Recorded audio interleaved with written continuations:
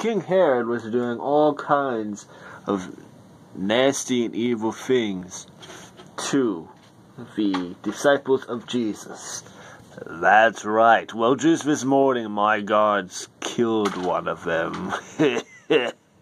It was great. And the people like it because they do not believe in this Jesus the disciples talk about, and they don't even like the disciples. So it all works marvelous for me. But there is that one in the green shirt who really gets on my nerves. What's his name? God! Tommy!